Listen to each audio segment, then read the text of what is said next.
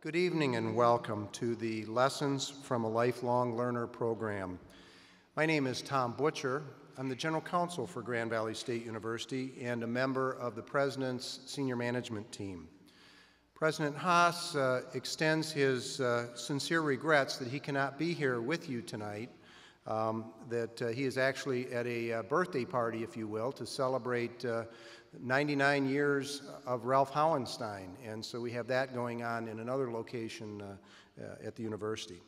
And because I have served for and with our three panelists tonight, that I volunteered to pinch hit for the president, so it's a particular treat for me to be able to do so. Tonight's program is based upon Professor Randy Pausch's last lecture program, and our theme is Lessons from a Lifelong Learner. So, what is a lifelong learner? According to the U.S. Department of Education, which has as its goal, all learners will have engaging and empowering learning experiences, both in and out of school, that prepare them to be active, creative, knowledgeable, and ethical participants in our globally networked society. According to the CBS Interactive Business Network, lifelong learning is a continuous building of skills and knowledge throughout the life of an individual. It occurs through experiences encountered in the course of a lifetime. These experiences could include formal, such as training, counseling, tutoring, mentorship, apprenticeship, and higher education, or informal, such as experiences and situations. And I can assure you that the panelists put me through my paces in all of those respects.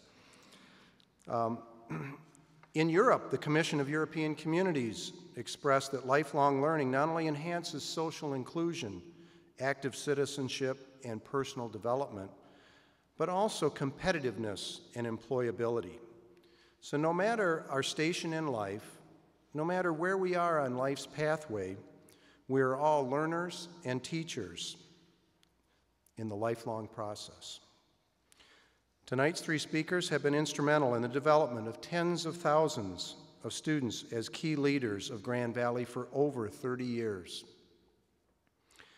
As one of those who benefited from the tutelage of Don Lubbers, Glenn Niemeyer, and Ron VanSteeland, I am deeply grateful and appreciative, so thank you to all three of you.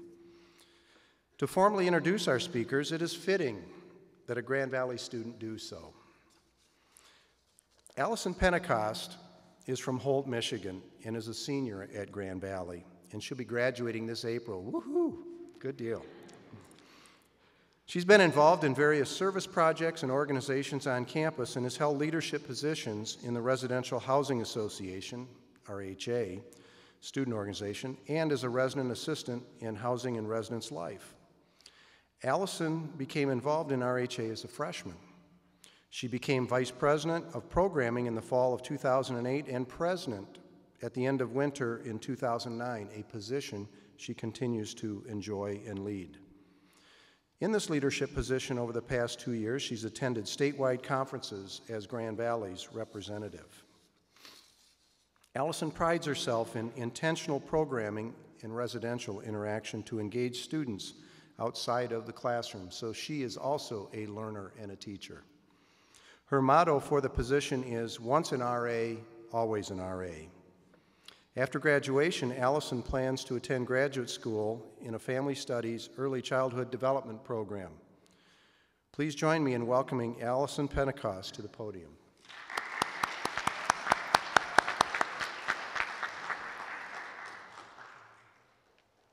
Thank you for that wonderful introduction. The first of our three speakers tonight is Glenn Niemeyer. Glenn Niemeyer arrived at Grand Valley in 1963 when its enrollment was only 224 people. He was eager to begin his job as an assistant professor. When he retired in 2001 as the university's first provost, Niemeyer left a growing campus with an enrollment of more than 18,500 students. Niemeyer received a bachelor's degree from Calvin College. He then taught junior high at Grand Haven Christian School before enrolling at Michigan State University. He earned a master's and doctoral degrees from Michigan State and was named assistant professor of history at Grand Valley in 1963. He rose through the faculty ranks to be named professor of history, then assumed administrative roles as dean of the College of Arts and Sciences in 1960, vice president for academic affairs in 1976, and provost in 1980. In 2008, Grand Valley rededicated the Glenn A. Niemeyer Living and Learning Center at its new location on Calder Drive. University leaders named an annual awards program that honors students and faculty members for Niemeyer. The awards are presented to people who strive for excellence in all aspects of the academic experience. Please help me welcome up Glenn Niemeyer.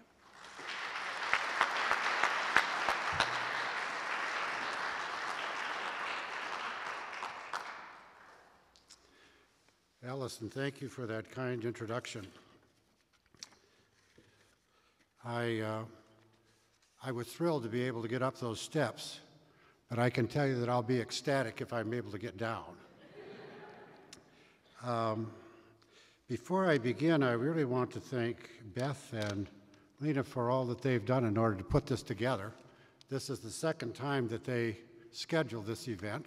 Last year, I was the one who had to ask them to cancel it, and they were kind enough to reschedule it for this evening. So I really want to thank you for your persistence in putting this event together tonight. It was in the last years that I was at Grand Valley that we, in the Academic and Student Affairs Division, put together what we came to call the Academic Leadership Roundtable. We thought that since we were hiring so many new people in administrative positions that we probably ought to do something to help prepare them for the positions that they were holding. And so we put together the Leadership Roundtable. We asked 16 people each year, and I think we did this for about 6 years, to participate. And in order to participate, they had to promise that they would attend all of the sessions. The sessions were held in February and March for about 8 weeks. And on each Thursday during that time, they would come at 3 o'clock for the first session. We would then break to eat for about 5 to 6 o'clock, and then a second session from 6 until 8. And the sessions were held by people who were in administrative positions at Grand Valley to try to acquaint the new people with who they are, who they were, and what kind of functions and responsibilities each office had.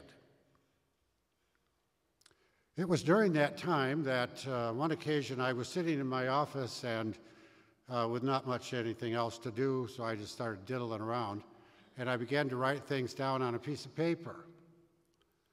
And then I thought, well, if I keep going, I might be able to get 10 of these. And so I did. I finally got 10, and I thought there was some precedence for 10. But then I began to ask myself, what should I call them? I thought, it was too much of a stretch to try to make too big a comparison. But I thought, well, let's see what we could call them. And I finally came up with the word maxim. Now, for those of you who aren't aware, one of the definitions of maxim is a statement of general truth. So I thought, well, that sounds pretty heady. Why don't I just call them 10 maxims? Half the people won't even know what they are anyway. And so the other half will have to find out or tell them. And so that's what I did. Now, when I'm finished, if you're disappointed, if you think that maxim is too big or asks too much of you to accept, then I want to tell you that, for the other 10, a person had to go to the top of a mountain. In my case, I just sat around in my office writing a few things down. So with that, I want to turn to 10 maxims.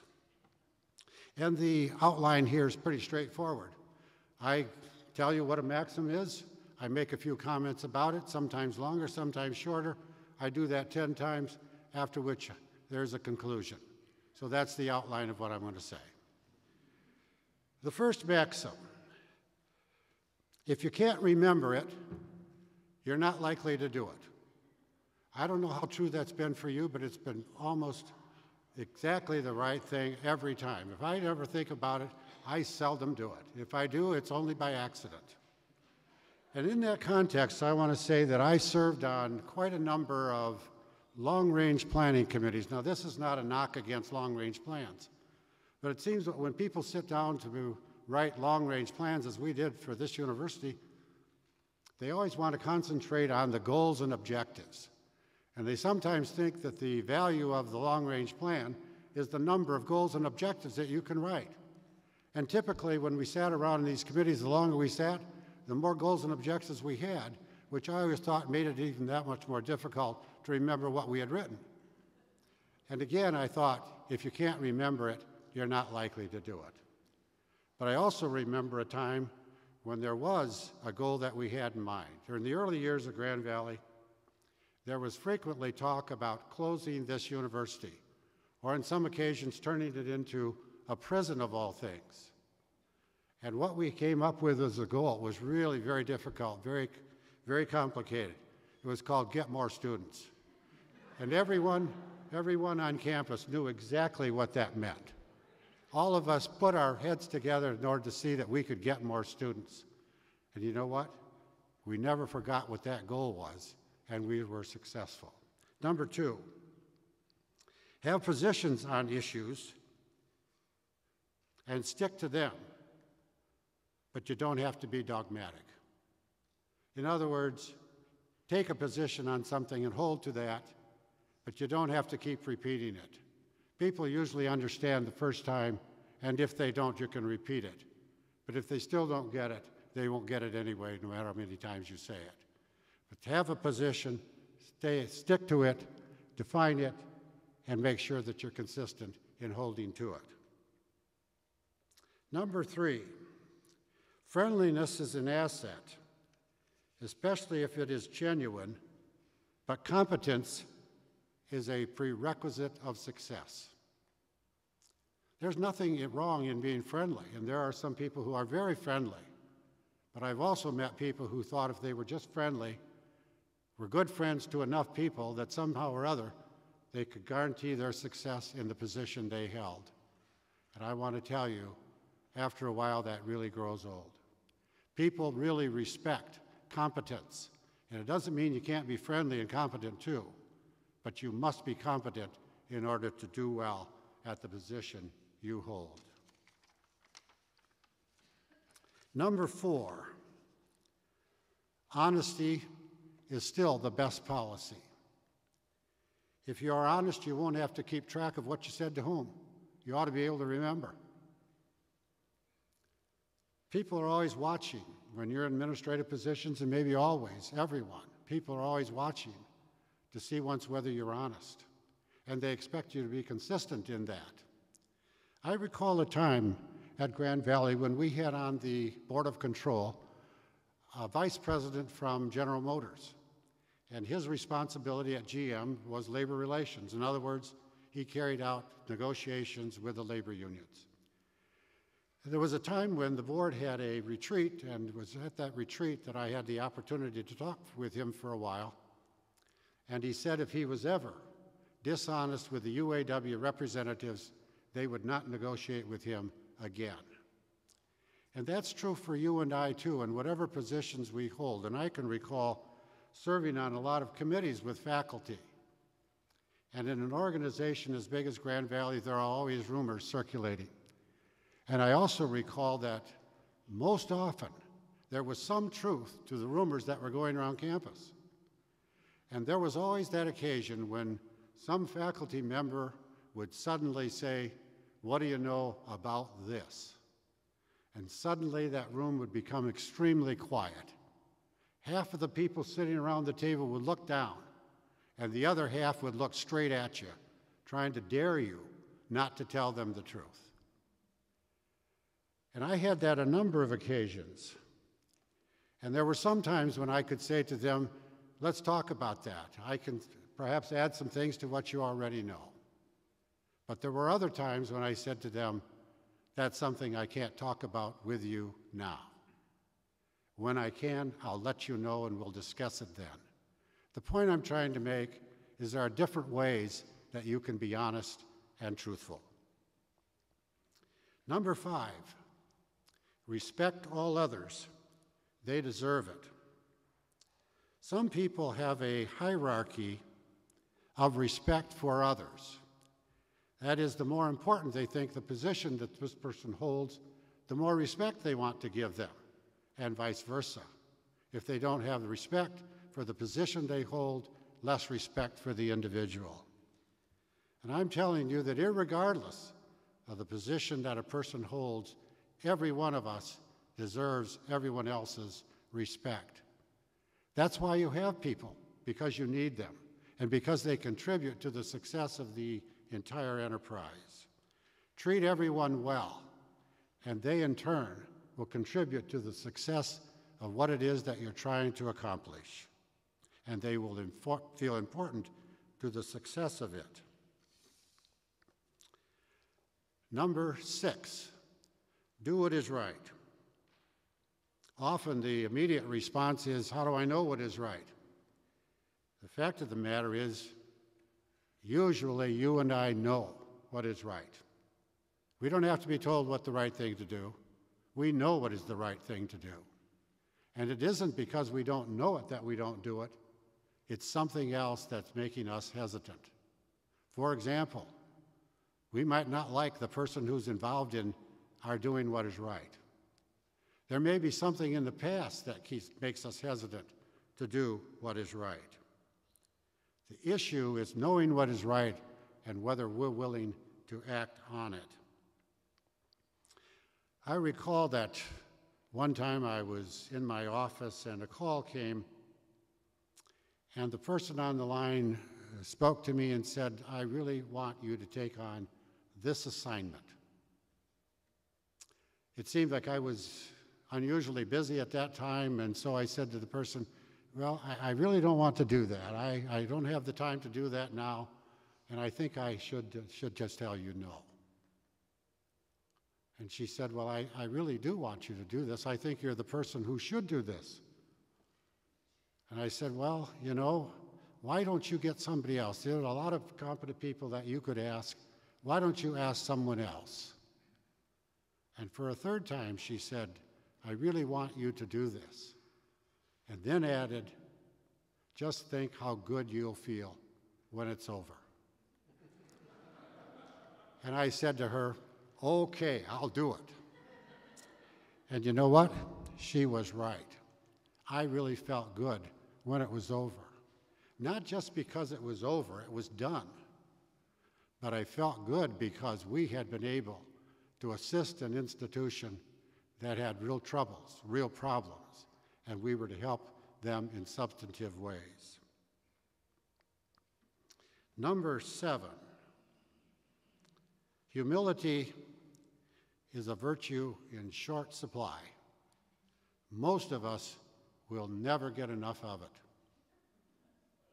I have met a few people who took pride in their humility, but most of us are just genuinely proud. And what we need to do is to take a good look at ourselves, not see ourselves as we think we appear, but take a good look at ourselves and see if we can figure out how others see us. And if we're able to do that, usually we'll get a much more realistic view of ourselves than just looking at ourselves. Number 8, be aware, that's be aware, not beware, be aware of the law of inevitability. It's a law that exists all around us all of the time, and it's most often occasioned by the fact that whatever the organization or institution, or in many instances countries, are unable to continue their ability toward a given objective. Now, that sounded a little complicated. Let me see if I can simplify it. The United States currently, in my opinion, is after 2 objectives and is having some difficulty sustaining the ability to pursue it. And you find it both in Iraq and Afghanistan. The inevitability is that there will come a time when the U.S. will withdraw from both of those countries under whatever pretense we don't know. That exists all over, and it existed at Grand Valley as well. And there was a time that Grand Valley had an academic organization into separate colleges, and increasingly had difficulty sustaining that academic network. There came a time when we decided to reorganize into separate divisions, and the key always to the law of inevitability is that you become aware of it and then act appropriately. Not sooner than others also see the inevitability, and not so late that you cannot fill the vacuum that you will create as a result. Number 9, inherent within us, each of us, is the potential to get carried away with ourselves. And you see that all of the time. I could point to many lessons from history. All you got to do is look at World War I or World War II. And you had that inherent ability to get carried away with oneself on both sides, both in the Axis powers as well as the Allied. And sometimes it also gets amusing because if you read any history, you'll also see it between President Truman and General MacArthur. It was who was going to come first and who was going to have to wait for who. That's called the ability to get carried away with yourselves. It is a pitfall that often each of us runs into, and it makes each of us vulnerable when we do, because it's the time when we think too much of ourselves, too much.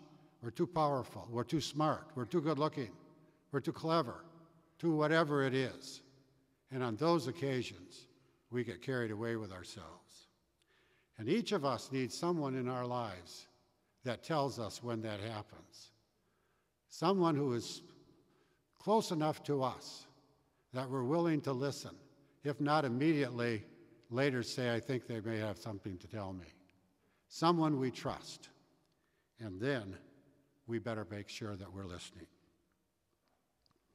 And number 10, there is more to life than your job. Put it in proper perspective and you will do better at it. Well, there's another group. They ought to be told that they ought to put the job in their life. I'm not talking to that group. I'm talking to the group who thinks their job is their whole life. Sometimes we get carried away with it. We don't think we will, and it doesn't happen all at once. It happens gradually, and increasingly we're pulled into thinking if we just work longer, if we just work harder, if we just do all of that, we'll do better. The fact of the matter is, when we do, we're often taking away from another role in life that we have to play. What other role? Wherever we think we can get away with it. And typically where we think we can get away with it is right at home. We take advantage of our families as a result. Put it all in perspective and you will do better at all of the roles that you play. Well, I suppose if you've been paying attention, you should have had 10. But if you perhaps let your mind wander, you might only have 9. And you know, I've always sort of have a feeling for those people who come up with 9. There's always someone who has 9, and they keep asking their neighbor, what's the 10th one? You have 10. And so knowing that that's a difficult position for anyone to be in, I'll give you another one. So you either have 10 or 11. So you can go home and say, I got all 10. Many years ago, when I came to Grand Valley, I was a member of the history department. And during the time that I was in that department, we had several different secretaries. On this particular occasion, we had one who was extremely competent, but I thought really quite moody. I'm not sure she was that way with all members of the department, but she sure was with me. I just thought that she didn't have a full appreciation of all aspects of my personality. And as a result, we went into these periods of what I'll call lack of appreciation.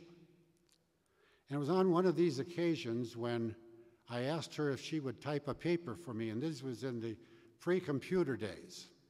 And so it was commonplace to ask the secretary to type papers, type exams for you, and so forth.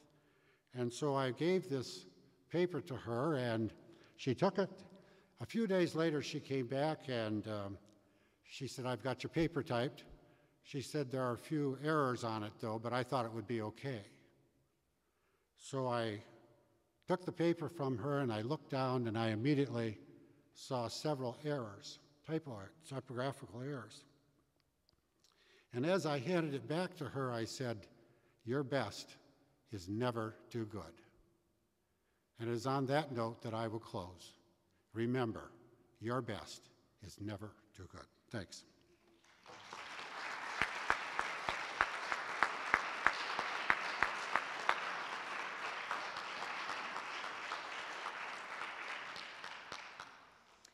Thank you so much for sharing those 10, 11 with us. I feel like maxim is a perfect word for those. You did a really good job. Okay. So our second speaker is Ron VanSteeland. Ron VanSteeland started working at Grand Valley in 1966 as the college's first personal officer. In fact, one of his duties was to establish a personal department. In 1968, he became the university's business manager and then was promoted to vice president of the college in 1973. In 1979, VanSteeland became vice president for finance and administration, a position he held until his retirement in 2001. With rigor and intensity, VanSteeland guided the university through a period of enormous growth. He was trusted advisor to President Emeritus Don Lubbers from the time where there were just 2,000 students through the university's explosive expansion and enrollment programs and facilities. After retiring, VanSteeland received an honorary doctorate in humane letters. He also received the Don Lubbers Award for service to the university, and in 2009, the university celebrated VanSteeland's contributions by renaming a living center on the south end of Allendale's campus in his name. Please help me welcome up Ron VanSteeland.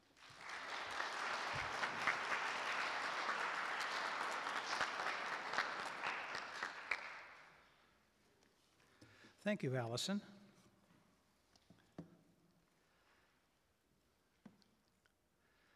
My topic this evening is the importance of humor and laughter in our lives.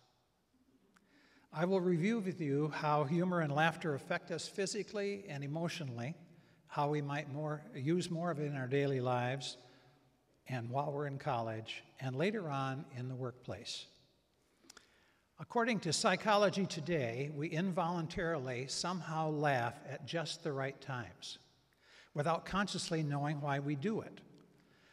Most people think of laughter as a simple response to a comedy or a joke. Instead, after 10 years of research, scientists have concluded that laughter is primarily a social vocalization that binds people together, sort of a hidden language that we all speak. Laughter is very social, and scientists found that it is 30 times more frequent in social situations than when we're alone. However happy we may feel, laughter is a signal we send to others, and it virtually disappears when we don't have an audience. As anyone who has ever laughed at the sight of someone doubled over with laughter can attest, laughter is indeed very contagious. Since our laughter is not under our conscious control, it is usually totally spontaneous and pretty much uncensored. Funny things can be even funnier if they happen at inappropriate times. For example, a loud burp at a funeral, or watching a lecturer or preacher who is wearing an obvious toupee and it's on crooked. A favorite is when you're sitting in a restaurant and someone comes out of the restroom with toilet paper stuck to his shoes. If you try not to laugh, it can actually make the urge to laugh out loud even more urgent and contagious. Laughter and humor have a positive impact on us at all ages. A sense of humor really develops early. Children laugh long before they start to speak. We know that babies laugh and giggle and smile before they learn to talk. Even the earliest laughter can be encouraged by playing peekaboo. The impact of humor on the elderly is also very clear. A scientist recently found that aging adults who were exposed to humor and laughed more frequently reported much greater coping skills in their lives. Humor can really have a positive effect on people of all ages with illnesses. Laughter is really good medicine. Laughter takes our mind off our troubles because it diverts our attention and gives us a break when things are too difficult otherwise. One cancer surgeon wrote, quote, "Show me a patient who is able to laugh and play, who enjoys living, and I'll show you someone who's going to live longer," unquote. Laughter has also been proven to lower blood pressure in those with hypertension, to stimulate production of endorphins, the brain's built-in painkiller, to lower blood glucose in people with type 2 diabetes. Finally, a 2007 study proved that laughing even boosted energy expenditure by 10 to 20%, thereby burning extra calories. This is one finding I'm personally going to pay more attention to. First, let's look at humor at home and in our daily lives. Sometimes the best place to observe lightheartedness is in our everyday routine. Do kids make you laugh?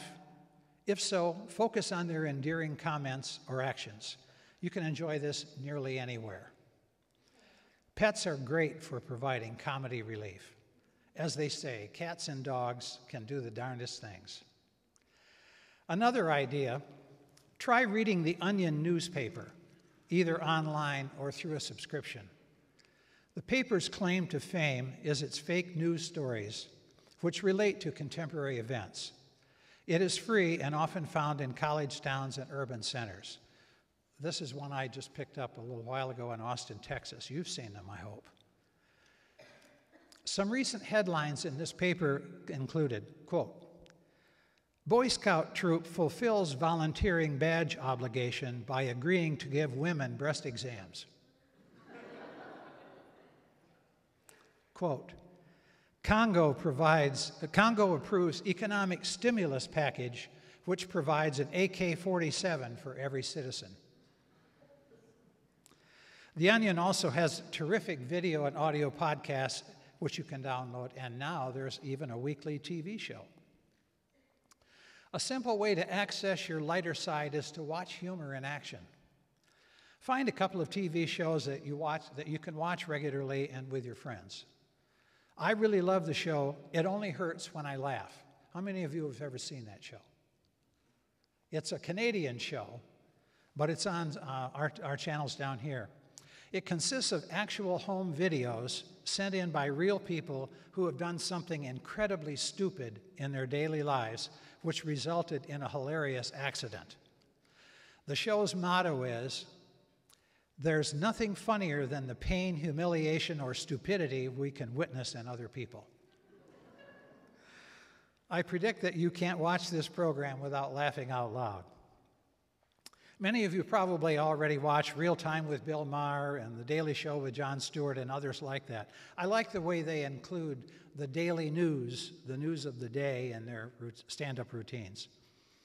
Two others I'd recommend to you are Curb Your Enthusiasm, an ongoing story about the daily life of Larry David, who was the producer of the Seinfeld series, and All in the Family, a real old 1970s show about one of the world's most lovable bigots, Archie Bunker. Try downloading a joke of the day on your cell phone from one of the many online services. I predict that you won't be able to resist sending some of these jokes to your friends or family. I know I do this. I'm guilty of this at least a couple of times a week. Another idea is to introduce humor at the family Thanksgiving dinner. These events can really be deadly. Sometimes. Lighten up the mood with some jokes or short stories. Be sure to include something for everyone, all ages. For the older folks like your grandparents, you can always ask them to tell a funny story about their childhood or school days. There are also great elderly jokes on the internet which they would enjoy. Always involve the kids at the Thanksgiving table. Ask them to bring a new joke. Knock-knock jokes, elephant jokes, or whatever they've just heard at school. Any of those will do just fine. My young granddaughters love telling these jokes, and I think they enjoy doing the research as well. Next, let's look for a minute at humor in college. At first, we might think that humor would be hard to find in the collegiate setting. What would the competition students feel, and the pressures of studying, preparing for exams, writing papers? On the contrary, I suggest that there are lots of opportunities for humor at college. For example, a professor in a study abroad class of students on their way to France handed out some real-life examples of mistranslations from French to English to make his point. Here are two from this professor's handout. First, a sign posted in the de Gaulle airport outside Paris read in English, quote, "We take your bags and send them in all directions."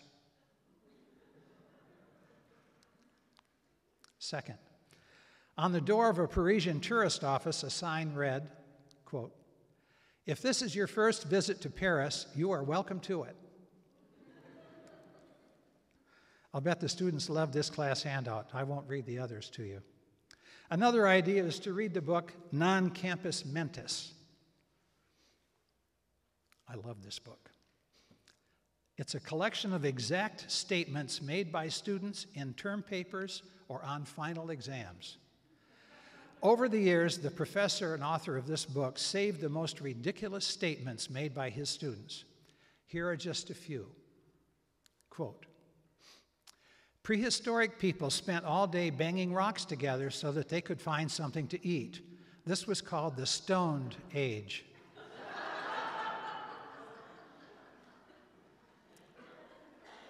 Quote, "Civilization woozed out of the Nile about 300,000 years ago. The Nile was a river that had some water in it. Every year it would flood and irritate the land. This tended to make the people nervous." Quote, "Joan of Arc was famous as Noah's wife." Quote, "Men during this period were usually about 30 years old and women only 12 or 13. This book is full of authentic and sometimes tragic examples of the thinking of some American college students.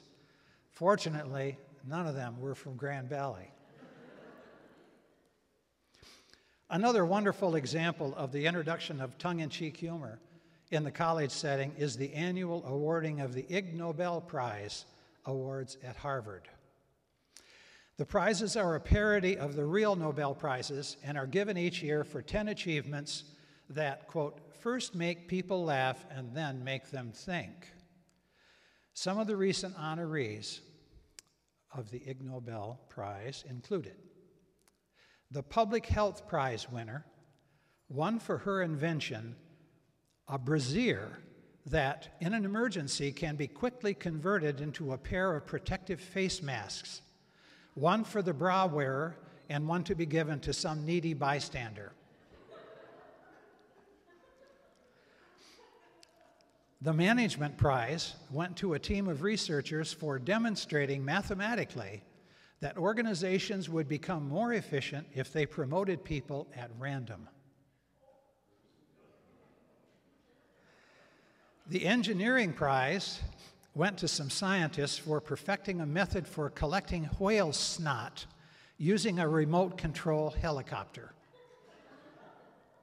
I couldn't make this stuff up, really. I think these Ig Nobel Prize examples suggest that sometimes we take our collegiate experiences too seriously. For those of you who are students, I suggest that you also consider a joke party occasionally with your friends and roommates. Sometimes the research for these parties can be half the fun. I really applaud the idea of your last Laker standing competition every year in February, in which students compete as stand-up comics right here in the Kirchhoff Center. One of your recent competitors included this line in his monologue. Why is it we say tuna fish, but we don't say chicken bird?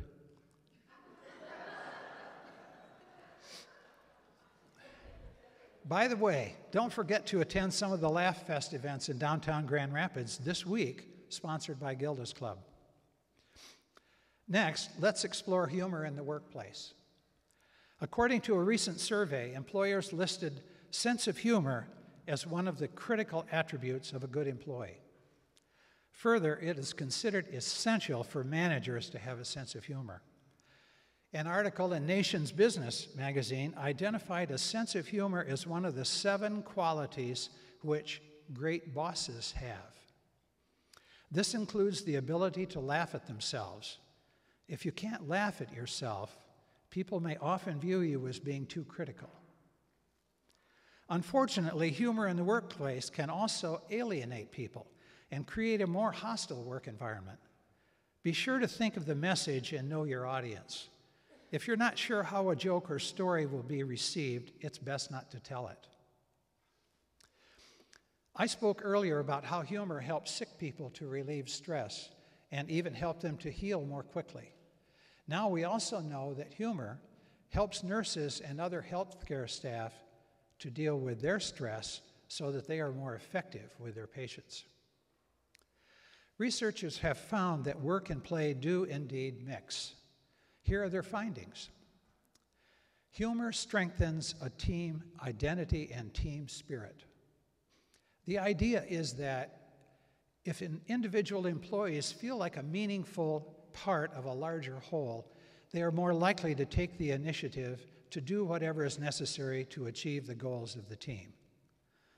Glenn was just talking about that a few minutes ago. Humor can also help to boost creativity. Researchers have documented that employees with a better sense of humor tend to be more creative, a very important consideration in today's economy. Humor also improves communication. A good sense of humor supports good communication by removing barriers between management and non-management staff, facilitating awkward communications, and softening the emotional tone of communications. It is also a powerful ally in conducting effective meetings. Humor energizes employees physically and emotionally. Company leaders have made finding ways to revitalize their workforce a top priority. Most people use their weekends to revitalize themselves. By building opportunities for fun and laughter into the workplace, the employer can provide an opportunity for this revitalization to occur every day. Humor can also boost sales. Humor helps break down any initial objections the potential buyer has by creating a positive emotional disposition toward both the salesperson and the product. This is why radio and TV commercials now use humor so often. Humor reduces job stress. This has the effect of boosting morale, promoting good attendance, and warding off burnout. The overall impact has a positive effect on organizational performance and company profits. In your careers, you will have plenty of opportunities to consider how you might build more fun into your work situation. Here are a few suggestions from the experts. Hire competent employees who have a sense of humor.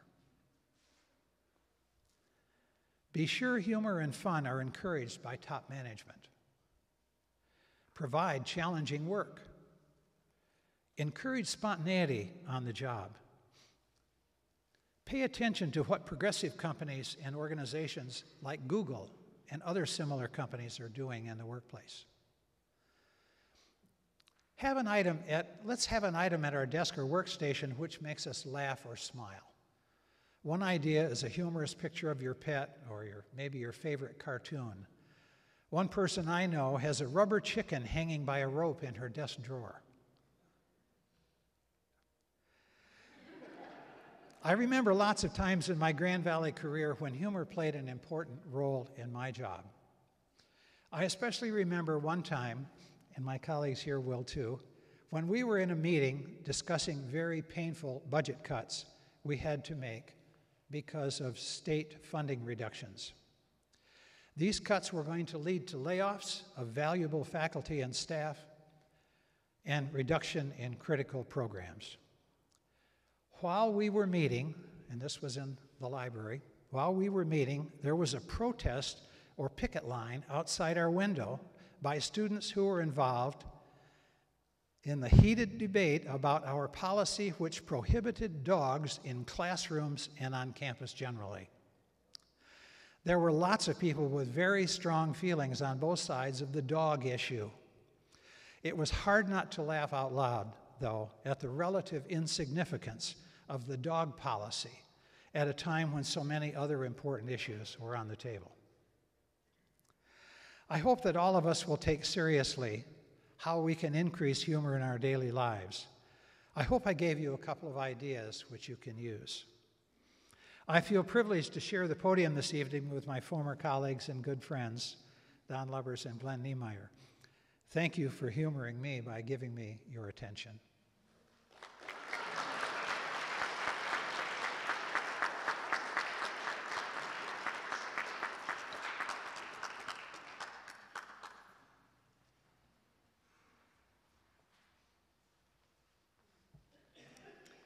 Thank you for sharing your insights on humor and laughter. I too believe it is a very important part of daily life.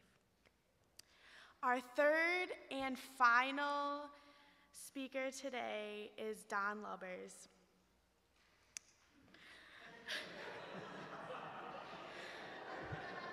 Don Lubbers became president of Grand Valley State University in 1969 at the age of 37. Making him one of the youngest college presidents in the nation. When he retired in 2001, he was the longest-serving public university president in the country. During those 32 years, Lubbers led Grand Valley's evolution from a small college to a regional university. Lubbers was the president of Central College in Pella, Iowa, when he was recruited by William Seidman to be the second president of Grand Valley State University. Lubbers guided Grand Valley's response to regional business and industry needs with the establishment of professional programs in health sciences, nursing, business, engineering, social work, and education. Today, these are some of the strongest programs in the Midwest. He saw the need for Grand Valley's presence in downtown Grand Rapids and led efforts to construct the Eberhard Center in the mid-1980s. The Pew Grand Rapids campus has since expanded to include student housing, the DeVos Center, the Keller Engineering Laboratory, and the Cook DeVos Center for Health Sciences. Lubbers is a native of Holland and a graduate of Hope College, where his father, Erwin Lubbers, served as president. He earned a master's degree in history from Rutgers University in 1956, then taught at Wittenberg College before returning to Rutgers in 1958 to pursue a doctorate. Please help me welcome up Don Lubbers.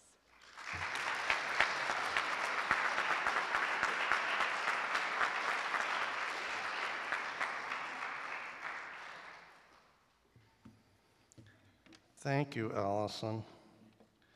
You know, when you say he was the longest serving president, that means he was a very old man when he retired. The humor speech was a little humorous relief before a very serious speech that I'm going to give, but I remember the humor. It really did get us through. I'm not sure that we could tell all the jokes that we used to tell each other. but it was a great sense of relief. The invitation for this speech was predicated on the special and poignant address by Professor Randy Pausch when his death was imminent. Because he was learned, passionate, a man with a young family, what he said and how he said it attracted deserved attention and became a model for programs such as the one tonight.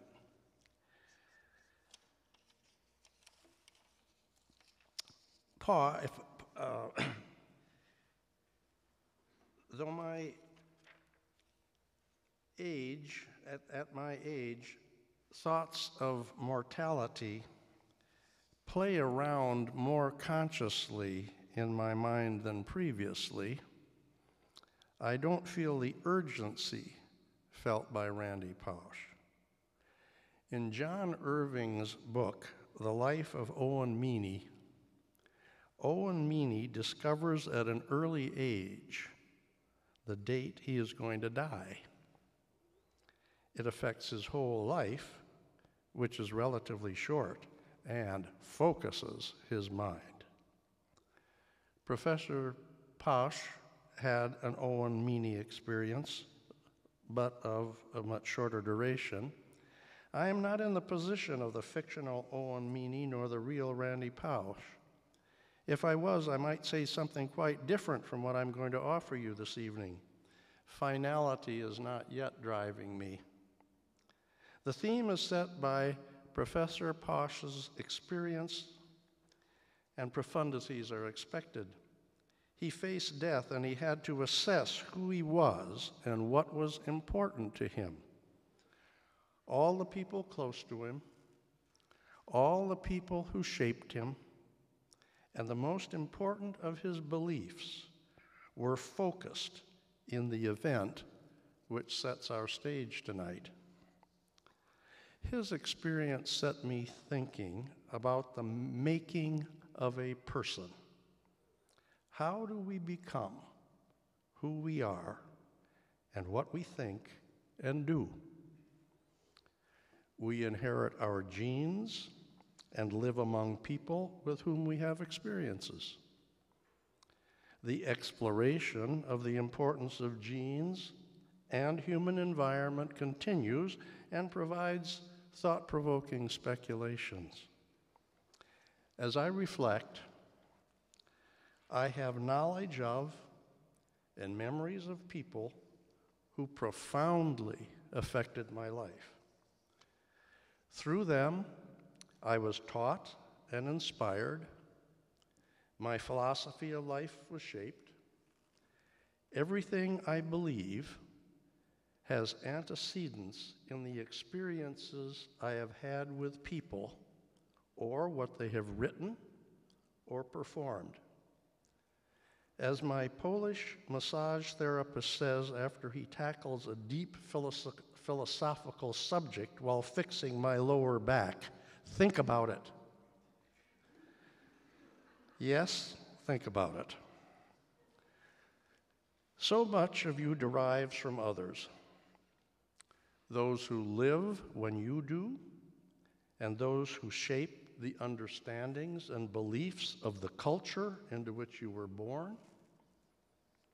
And yet, with all the infusion from beyond ourselves and the genes we inherit from parents and ancestors, a self-conscious individual emerges, one who possesses and is limited by his or her consciousness, who holds for himself or herself beliefs and emotions, and has her or his own thoughts. Our individuality is intertwined with others, yet separate. As Pausch was about to surrender his individual consciousness, he decided to speak from that sensitivity, sharing what was most important to him, importance that reflected his lifetime accumulation of human interaction and his biological and cultural inheritance. His timing was good, if sad, and he died with a valedictory on his lips. I am happy that I speak to you without his motivating compunction, but as I have indicated, I am interested in the relationships that make us who we are. If we had to speak as he did, what is there about each of us which would formulate our words? I keep coming back to the people of our lives and the profound influence some of them have on us. Their imprint would fashion what we say. While you think about who made you as you are, I will share a few names with you of those who create me. I use the present tense because I think we're all a work in progress. I had the luck of the draw when it comes to parents. They lived positively and productively. They lived long, and they had sadness in their lives. They were nurturers, and they were visionaries. They were close to their parents and to their extended family. What indelibility did that leave on me? Their rock-solid love gave me a sense of security that conditions my relationships and helps me in time of failure and doubt. Their approach to life helped me find purpose in mine. They lived on an intellectual level that stimulated my mind and a personal level that helped me understand trust. I not only love them, I admire them so much that I wanted to live my life as they had lived theirs, and I have been fortunate enough to do so. Was there a downside?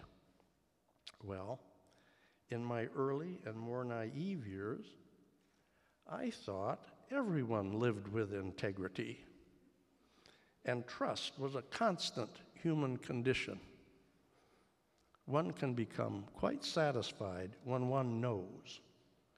There's a price to pay when one learns he does not, and I paid those prices on occasion. Now, many have teacher stories, and I have mine. I don't know what causes the light in the mind to be turned on, but often a teacher throws the switch. Hail to thee, blithe spirit, bird thou never wert, that from heaven or near it pourest thy full heart in profuse strains of unpremeditated art. Like a poet hidden in the light of thought, singing hymns unbidden, till the world is wrought to sympathy with hope and fears it heeded not. We look before and after, and pine for what is not. Our sincerest laughter with some pain is fraught. Our sweetest songs are those that tell of saddest thought. I was 16, a high school junior in Miss Lillian Van Dyke's literature class. There were many treasures she revealed to me, but Shelley's Ode to a Skylark is one that remains vivid in my mind. I was made aware of how important words are to me. The words of poets imparted meanings that I was ready to apprehend. They made me aware of my emotions, deeper and more wide-ranging. The direction of my literary and emotional life was set on a course. The reading and listening during that semester contributed to the nature and definition of my mind. Now, it is probably too much to ascribe to a single teacher and a single course the self-awareness I've just described. But perhaps not. While I was in graduate school, my favorite professor from college days came to a nearby theological seminary to lecture. In college, he was the key that opened the door to Descartes, Kant, Kierkegaard, Hegel, Heidegger, and on and on. All the penetrations of reality intrigued me. He was a person who enlarged my intellect. His lectures at the seminary, hazily remembered after 55 years, made a point that surprised me from this master of theological and philosophical systems. Reality is discovered in personality and relationships between and among individuals. I suppose he was explaining to these Christian seminarians that their common religion had more to do with what Jesus did and expressed as a person than the historical and theological trappings that are attached to him. I was brought up on such hymns as Living with Jesus and What a Friend We Have in Jesus. Certainly, these catch the spirit of personal relationship first and belief second. The simple and sometimes simple-minded faith has one interesting characteristic: Jesus is friend. Read the daily obituaries in the Grand Rapids Press, and you will see written out that many who have left us are allegedly taken immediately into his intimate circle of friends. Now, whatever the truth of the matter, it points to a deep subconscious understanding that we find ourselves in the personalities and relationships with others. Dr. D. Ivan Dykstra, my Hope College professor, is the antecedent of this concept in my pantheon of first concepts and is responsible for what I'm saying tonight. Now, I have briefly described intimacy with the second person in the Christian three-person understanding of God. But what about intimacy on earth amongst the living? Who taught me that? After one false start, I must say marriage has. Marriage offers a special opportunity for the mingling of two personalities and the best shot at growing self-awareness. Many adjustments are required and oh, so many overlookings. There are no guarantees that it will work. But when it does, you discover how deeply bonding a relationship can be, how necessary one person can be to another, how contentment and happiness thrive. But even when good things falter or have never flourished abundantly in a marriage, we often see a sometimes hostile dependency that is anchored in emotional cement. All prove my point that relationship is foremost. By whatever lights that lead you to conclusion, marriage is instituted for procreation and care of human offspring. Our families emerge with more chances for happy, purposeful relationships, and we know those relationships often go bad. Whichever way, our lives are powerfully impacted. Now, marriage has not always worked well, which the numbers who avoid it prove. I am not claiming that the self-discovery which can emerge from intimacy is exclusively found in marriage. That's just where I found it. Between unmarried friends, it may be found. The long-standing religious and cultural disapproval of some gender intimacy should be reconsidered. If scriptures are invoked, any current mindset can be justified. Allowing people to experience and grow through commitment, long-term caring, continual sharing of thoughts and goods, and also the satisfaction of a sexual activity while it is needed, is as good as the human condition gets. I don't think it should be denied to those who want it and can find it. That's what I find in the scriptures, and it coincides with my observations. I will bring this discourse to a close with a description of a relationship that taught me in my professional years about ambition, teamwork, integrity, trust, and self-fulfillment. I will attempt to explain the relationship I had with the two speakers who preceded me and the relationship that existed among the three of us. The positions we held when we retired started more than 30 years ago. I don't remember how many. What did we bring to the table?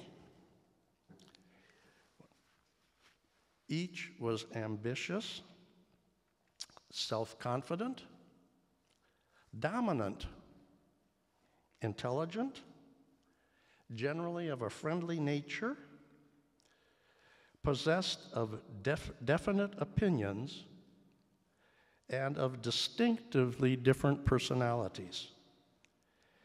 You will agree, I think, these are qualities of a leader, but they are not necessarily compatible with cooperative leadership.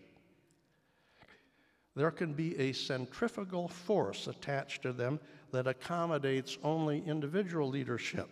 Now, that did not happen to us. The three of us, each at our own time, decided to place his professional eggs in one basket, Grand Valley State University. Why were we able to do that? And I answer for myself. These are two honest men. They don't embarrass themselves by lying in an officer relationship. Now, they gamed me from time to time, but they were honest with me. These are two highly competent men. Both did their jobs as well as anyone in the nation, and I'm not exaggerating. It's fact. The proof is what they left when they retired. These are two loyal men. I entrusted them with my striving for success, and they never let me down. I tried to do the same for them. In the personal relationship I had with Glenn Niemeyer and Ron VanSteeland, I learned and incorporated into myself some profound understandings. I experienced professional accomplishment that was dependent upon the relationship I had with each of them. Success was interdependent, and overcoming professional failure was always a team project. We respected each other, but their honesty, competence, and loyalty elicited from me affection too. I learned that I could be a demanding CEO with high expectations and really like and be close to people who were helping meet those expectations. In retrospect, I think that is unusual. It's the exception rather than the norm. I think the substance and nuances of our relationship permeated the whole institution to its benefit. The nature of our relationship transcended our individuality and contributed to it, and affected what really happened.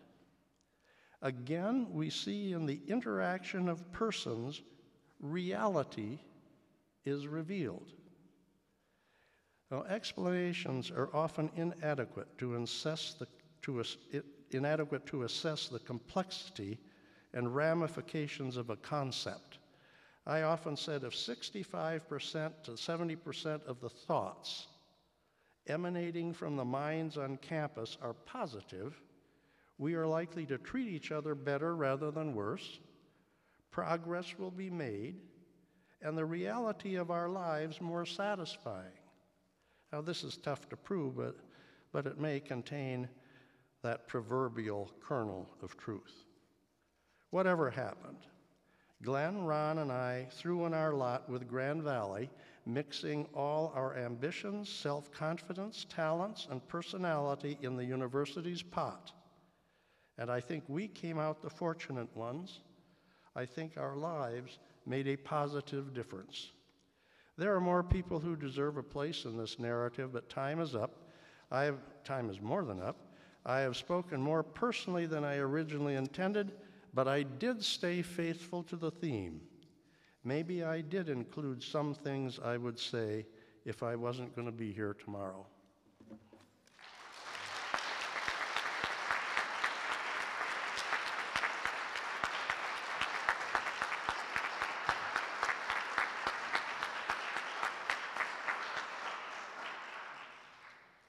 Thank you so much for sharing your experiences as well as imparting your wisdom on us. We are now done with our speakers. As we move into our question and answer session, I'd like to invite up Lena and Beth. Now, they told me I was only supposed to do a short introduction, but I really feel like I should acknowledge their effort. They put together such a wonderful event. Beth started as an undergraduate at Grand Valley State University, and she loved it so much that she moved up. She is now the apartment director for Murray, VanSteeland, and GVA. Lena is truly the type of person who goes above and beyond. She's always bright and cheerful. I don't think I've ever seen her without a smile on her face. And she's the apartment director of Niemeyer and Calder. So let's give a round of applause for Beth and Lena and all the hard work they've done to put this together as we welcome on the stage.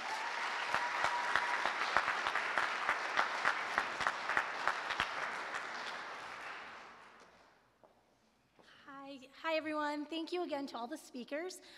We just want to take some time to let the audience ask any questions you may have to our wonderful speakers. There's a mic located in the middle of the aisle, so please use that as you ask questions. And if you need any assistance, please raise your hand as one of our staff will bring a wireless mic to you if you need that as well. So the floor is open for questions.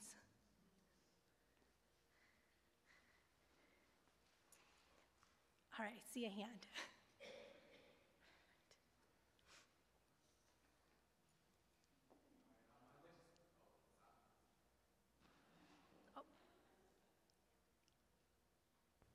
Now? Oh, wow. Now it's loud. Well, I'd like to start by saying thank you so much for being here. The three of you really are Grand Valley, and it's been wonderful to come here and listen to your perspectives on life and laughter. And so my question to you is, having seen all that you've seen, what are your predictions for Grand Valley in the next 50 years?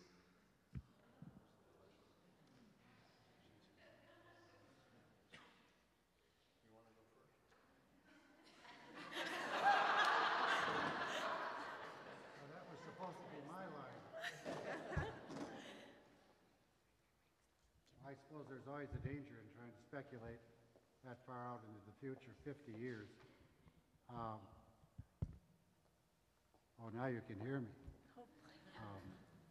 But I suppose in trying to project that far ahead, what one does in some sense, I suppose, is project your own thoughts rather than your own vision. Or to put it another way, what you'd like to see Grand Valley doing rather than what it might become. And so with that understanding, let me make a comment. I think that Grand Valley in the now 50 years since it was chartered has accomplished many of its goals. And for that it ought to be duly proud. It has accomplished that in a reasonably short period of time. But it seems to me that there's always one goal that we never really complete.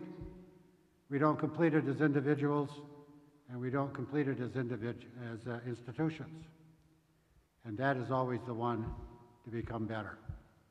And I think the institution ought to strive to do that in all that it does, just to become better. Academically sounder, academically more respectful, academically a stronger reputation than it already has.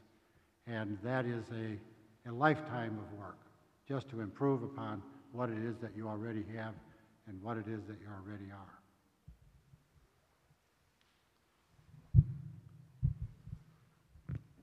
Well, I would sure agree with that. I think a comment that I would add is that I always thought we were better than our reputation.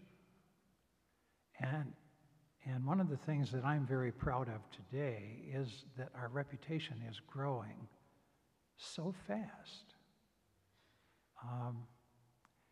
It's not just that more people know about Grand Valley, it's that more people respect Grand Valley. And I think that's going to continue to evolve. And it's hard to guess, if you looked forward 50 years from now, it's hard to guess what that might mean. I really don't have a clue what that means. But I think the right things are in place for that, the growth that Glenn is talking about, the getting better part of it, the aspiration for being better, and the recognition that we're getting better. So I'm very proud of that, and I see that continuing to happen.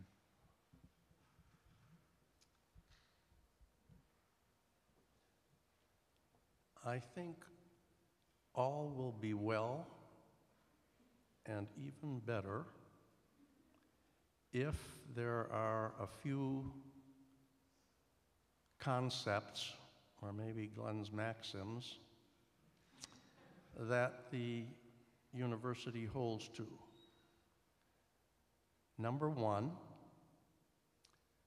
and this is the major one, that the university always places top priority on undergraduate education. All of the smaller universities, teachers' colleges that turned into universities, all had the image of they wanted to be like the big one. Grand Valley was very different from that. Even when we took on the name university, make sure that your undergraduate education is the very best. And it's quite practical. You can win that way because the others don't. And look at what's happened to Grand Valley and the demand to get in this institution now, because the institution held to that principle. I think that is exceedingly important. Does that denigrate graduate education? No. But what it does say is that this university is not likely to ever become a major university in research like the University of Michigan or Ohio State or Harvard. That's not the mission. You can still have good research, and that's great. And in some fields where you have graduate education, you're going to have requirement from professors to do the things, some of the things that are done at the research universities. But if you don't have a publish or perish policy, and you approach it differently, you'll be able to have the very best teaching institution. And I think that's, now if Grand Valley goes the other route, then I think there'll be a problem. Second thing that I think Grand Valley has benefited from that some people don't understand, has a wonderful intercollegiate athletics program. You know, you don't even have to like them or go to the games. But if that's top rate, like everything else is top rate, it really helps your institution. So I think if Grand Valley ever got to the point where they'd say, oh, well, I mean, it doesn't matter anymore, I think they'd lose something. If they ever got to the point where they said, oh, we got to go Division I and we want to play the big boys and girls, they'd lose it. And it'd all be lost. So those are principles that I think that the university has had and should be perpetuated. Now, what, perpetuated for 500 years? I mean, who knows? But for success in the rest of this century, I think those principles have to be held to for it to succeed. And then it'll continue to succeed as it is now. Great. Thanks again for coming. Appreciate your guys' insights that you've gained while you're here at Grand Valley. Mark Twain once said, "I'd never let my schooling get in the way of my education." And so my question is, what was the most important or useful non-academic thing that you learned in college?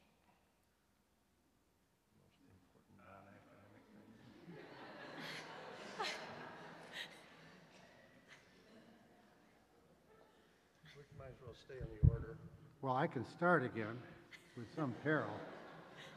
But the thought that immediately came to mind for me was study.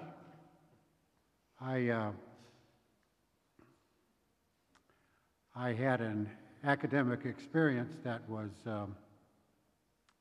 somewhat uneven, let's say.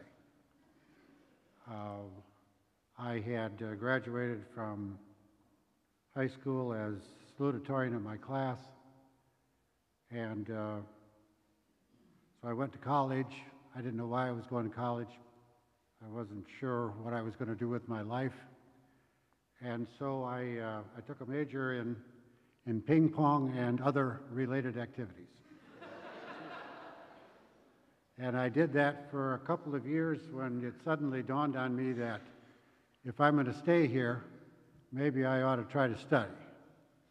And literally, it was about the first time in my life that I did. It was a bit of a haul, because when you establish a grade point average for 2 years, it's really difficult to bring that up. And so I really started studying, and as I said, the first time in my life, but fortunately it had not been too late, so that after some time I was still able to get into graduate school, and found out that if you study long enough, it gets to be a habit. And it's a good one to cultivate. And the student academic life is really a pretty good one. So don't abandon it any sooner than you have to.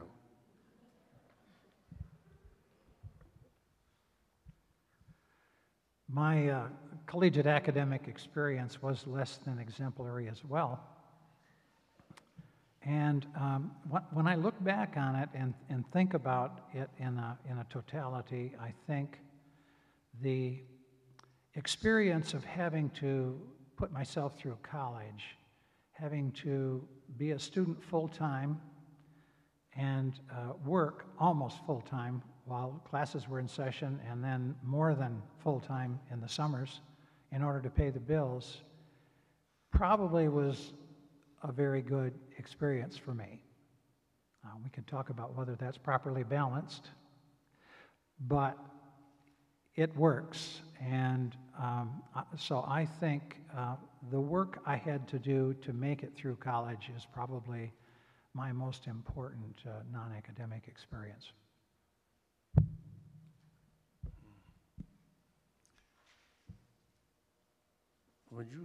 Glenn, would you call studying a non-academic experience? Well, Don, I think it would depend on the subject. That's fair.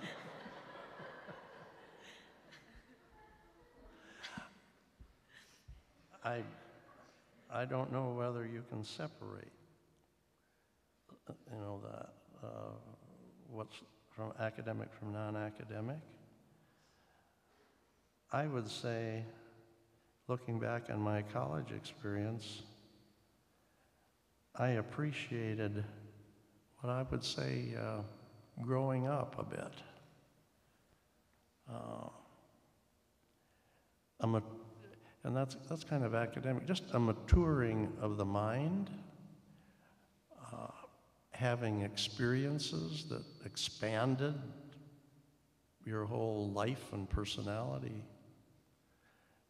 I found college really very interesting and at times exciting. But I guess I just reveled in the experience. I liked my fraternity life. We got into some trouble once in a while. That was a learning experience too. I liked my traveling.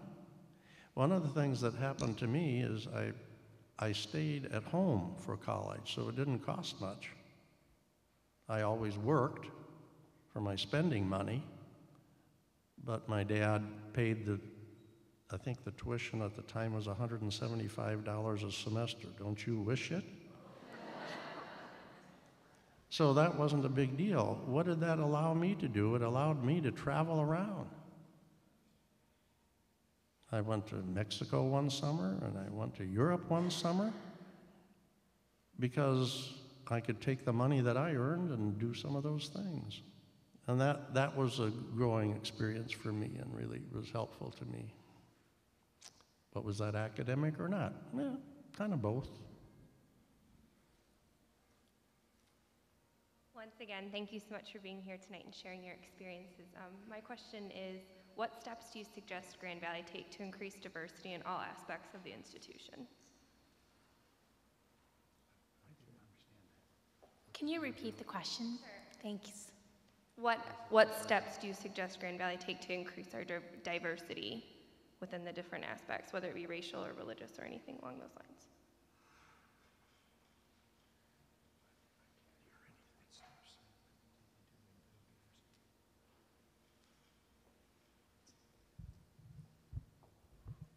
I don't know why I'm always first. It was never that way when we were working together.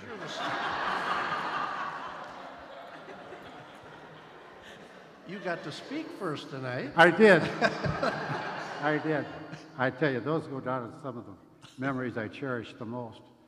Well, okay, after a while you forget what the question was,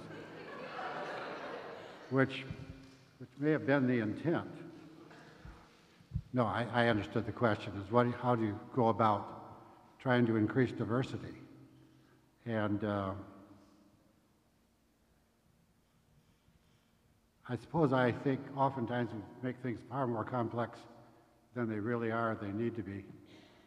And I guess my answer would be more serious and more directed and more focused to increase the diversity in the student body, or in the faculty, or in the staff, or wherever it is you think you ought to be increasing the diversity. Can it be done? I think the answer is yes. All you got to do is put your mind to it. And typically, as time went on, we came to discover whatever we as an institution, not just three of us, but whatever we as an institution put our minds to, we were serious about, we were able to do. And if you're going to put your mind to that, I think you can do it today too.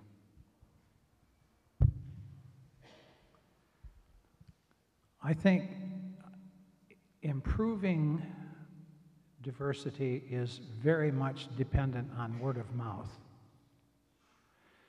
I think Grand Valley has all of the programs and initiatives in place to make that work, but I think it's very much up to individual students and individual faculty to speak for themselves. What is it like here? After all, those of us who are here are the most reliable. It isn't the publications and the advertising and those kinds of things that make the difference in something like assessing diversity. It's very much in the minds and hearts of the people who are here, and they are very reliable when they tell their friends and others at their high school or whatever what it's like here. That's what's important.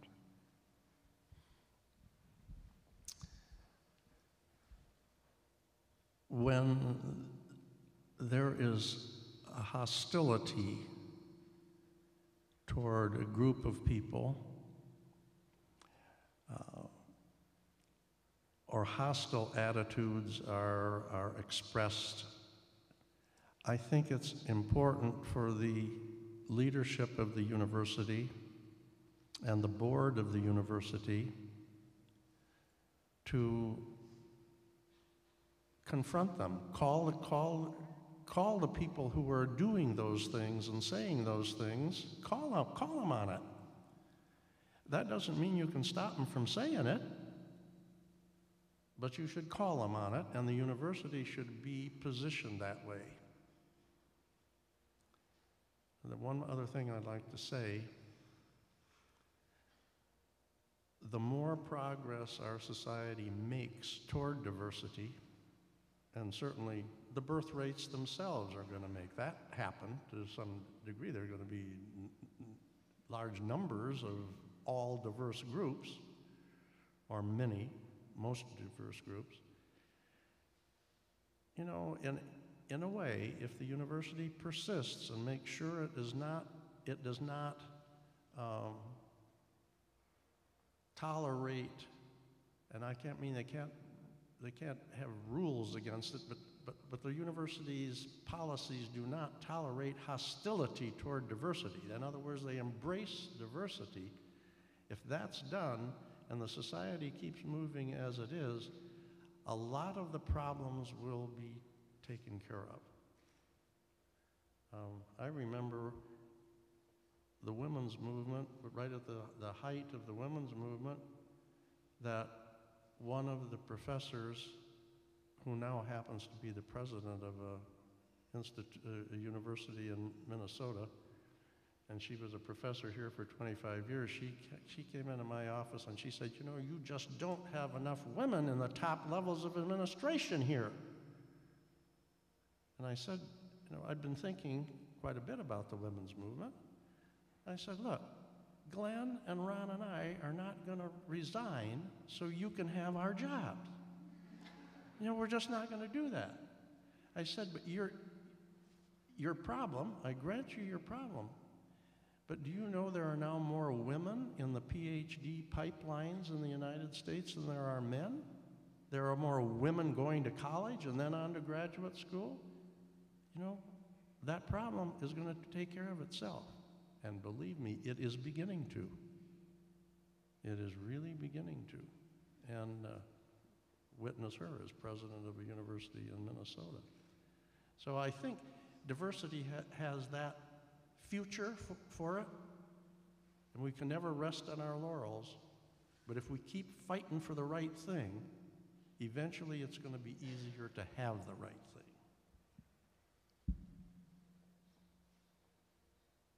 Hello. I just wanted to give you all a compliment on your suits and ties, because even I felt a little undressed coming to this event. I didn't even know it was supposed to be that formal, so looking sharp, just wanted to tell you.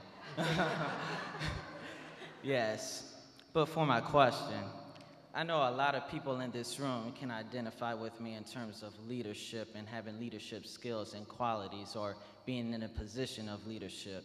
So I just wanted to know from you all's perspective, what does it take for someone to be considered a true leader?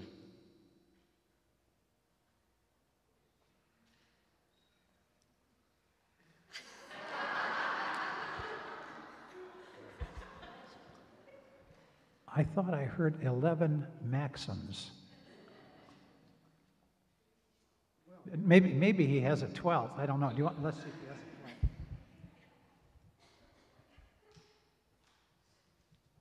I worked with a lot of different people who reported to me during the years that I was in administration.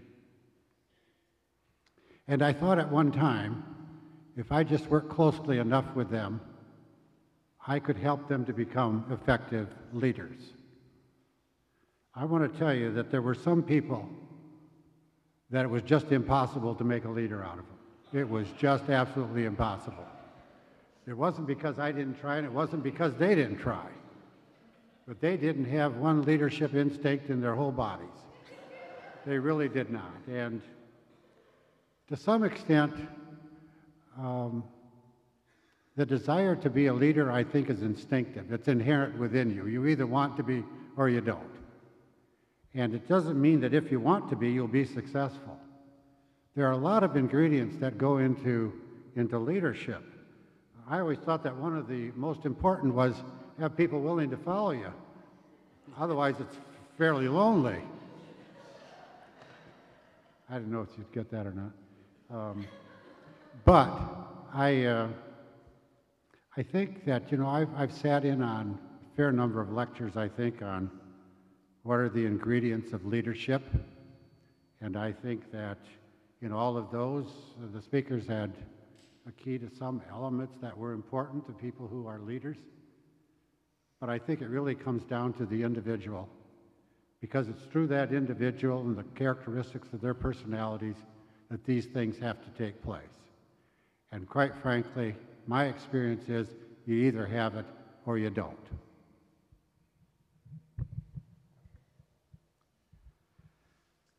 Not all good leaders have the same characteristics. We might like to think that, and lots of books are written about the characteristics that leaders should have, but they're not all the same. And so I guess I would just add a comment to Glenn's very good list from earlier and say that I think it's important for a good leader, most good leaders at least, to be empathetic, to know the people they're working with well enough to help them maximize their strengths, overcome their weaknesses, enjoy their work more, feel not loved, but feel involved, and feel like this is a good place to be. So if you can figure out how to do that, you have to do it a little bit differently with each person. If you can have that kind of empathy, I think it goes a long way toward making a good leader. I agree with both of you. Is there something you haven't said? Well, first of all, you have to want to be one. Some people do, some people don't. It's always unfortunate when someone wants to be and then doesn't have what it takes to be. But you have to really want to be one. And I've noticed that some people, because of their drive and their smarts and their good fortune and their ability to maneuver politically very well, get to be leaders. Some of them are not very nice. Some of them are okay. But they're really seeking power. And, you know, leadership, when you're a leader, it's a reflection of you, who you are to some extent. It reflects that you really want to be in charge of something. So that's that's a part of an ego. So I guess I would say for the most successful leaders, if you decide you want to be one, I think the ones that I've observed that I like the best and admire the most are ones who, in my estimation, have a realistic self-concept. A lot of people really don't know themselves very well. They want to be something, so they think they are something, or they want to be a certain way, or sometimes they don't pay attention to the right things about themselves. They don't really know their personalities. None of us really know the way others perceive us. We don't know that completely. But the person who has the best understanding within herself or himself of what others are thinking gets to be a good leader. Another thing about leadership, if you're a leader and we three were at this institution. And I wanted to be a leader. I wanted to be successful. I figure other people want that too. There are other people who want to be leaders somewhere around this institution, and there are other people, and all people want to be successful. So the leader's job is always to enable other people to fulfill themselves. Now, I'm not sure that's the way all leaders think, but that is my perception of what a good leader is.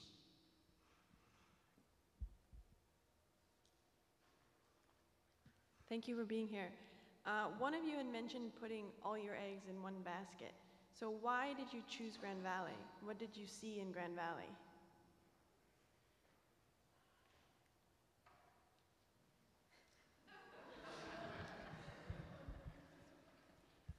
Well, I saw different things in Grand Valley at different stages of my life.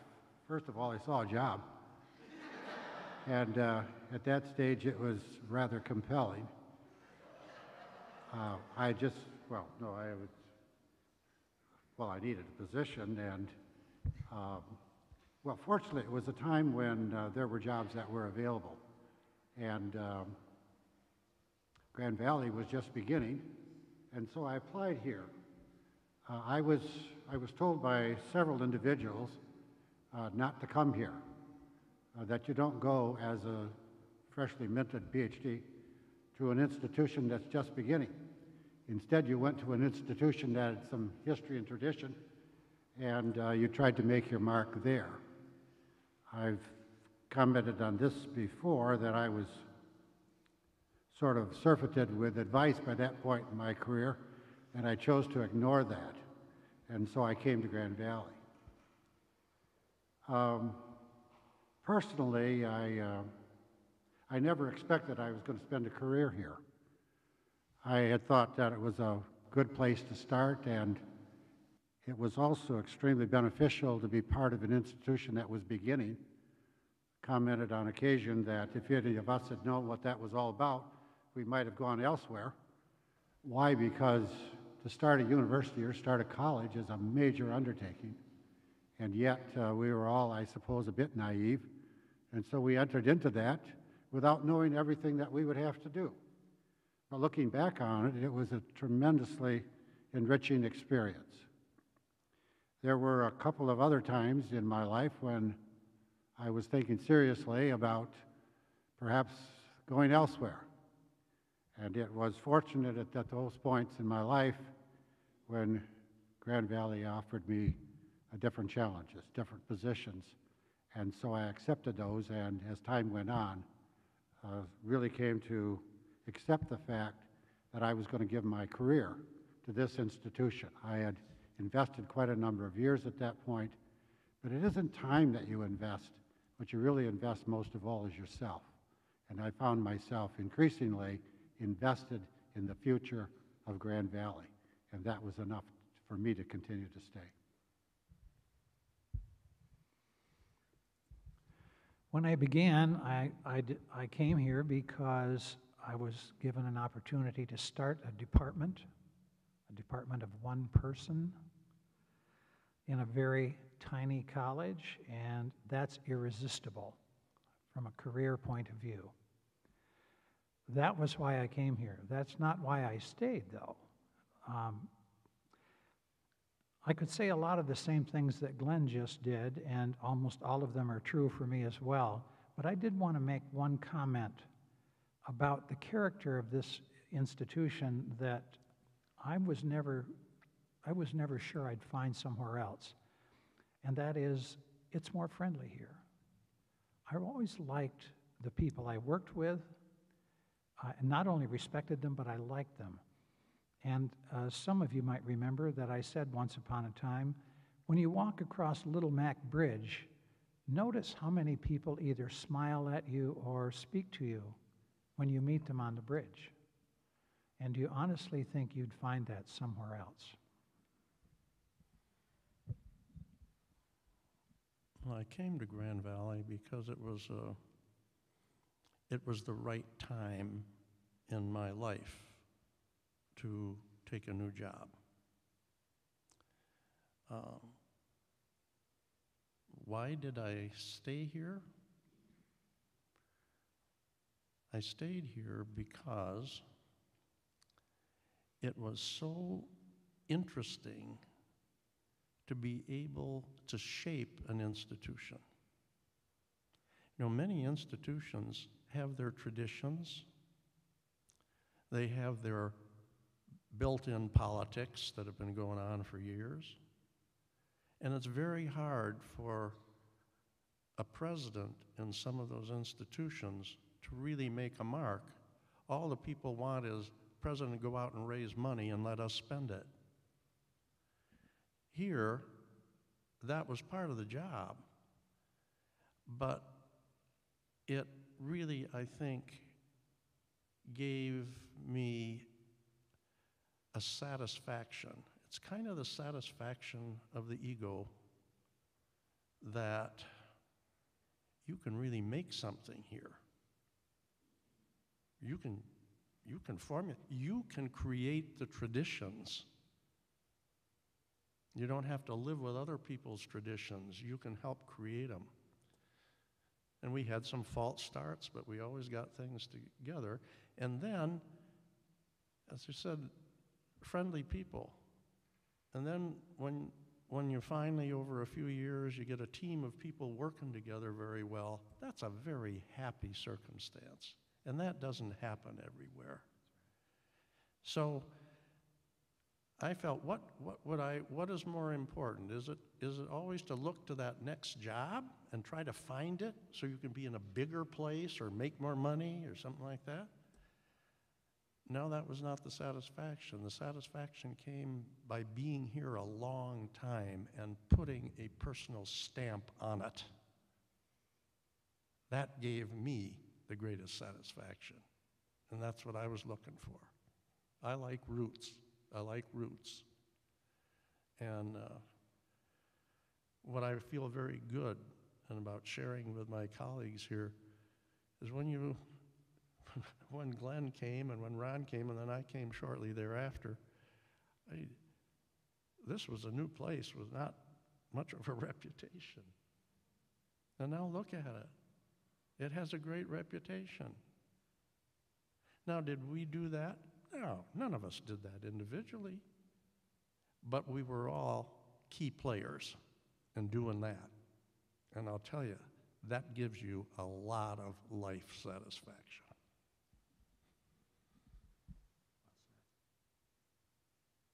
Thank you so much for all those engaging questions here tonight.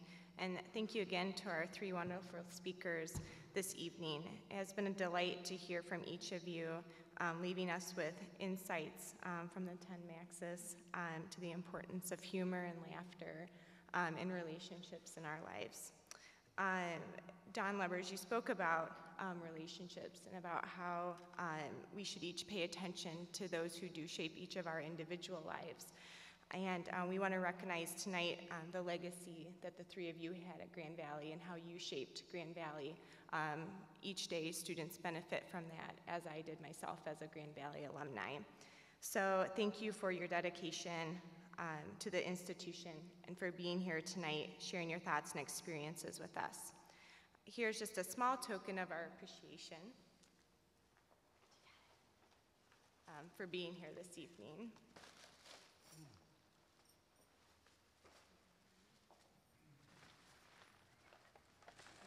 Thank you. Do you want to see what it is? Okay. Oh. The person responsible for the program tonight. The last lecture. The last lecture. Thank you very much. You're welcome. Thank you.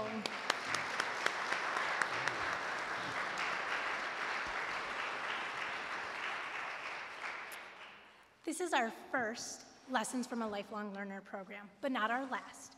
We hope this becomes an annual event that gives us an opportunity to bring distinguished GVSU community members to speak to our students, staff, and faculty.